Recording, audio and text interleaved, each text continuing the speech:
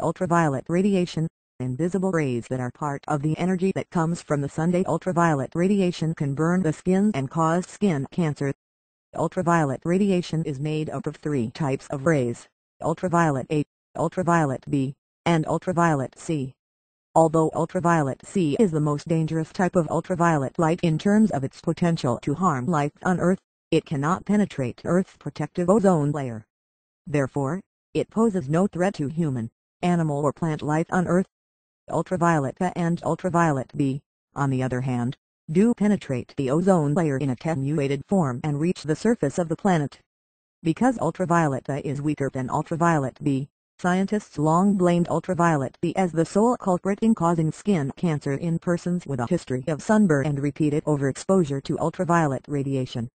Recent research, however, has also implicated ultraviolet B as a possible cause of skin cancer. Ultraviolet B rays are more likely than ultraviolet A rays to cause sunburn, but ultraviolet A passes further into the skin. Scientists have long thought that ultraviolet B can cause melanoma and other types of skin cancer. They now think that ultraviolet A may add to skin damage that can lead to cancer. For this reason, skin specialists recommend that people use sunscreens that block both kinds of radiation.